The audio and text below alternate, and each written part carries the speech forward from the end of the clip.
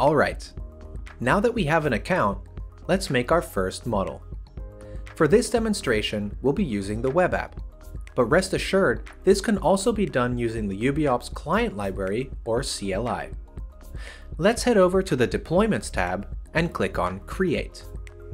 Next, we need a name. This deployment is going to take an input and multiply it by 2, so let's call it Multiply.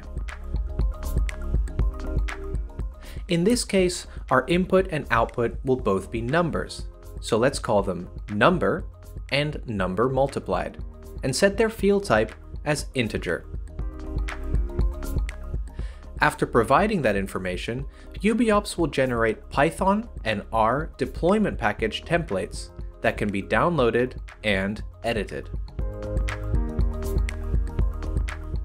Once we've grabbed the template folder and unzipped it, we can open the deployment.py file, add our code,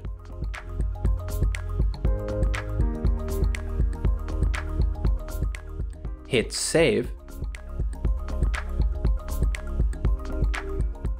zip the folder again, and voila! Our model is ready to be uploaded. Easy, right? Remember, if your model requires any external libraries, make sure you add them to the requirements.txt file.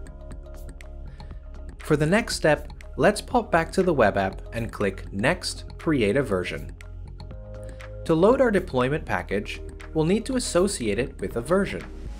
This is our first version, so let's leave the name as it is and upload the zipped folder we just created. And don't forget to set the language. Then, click Create.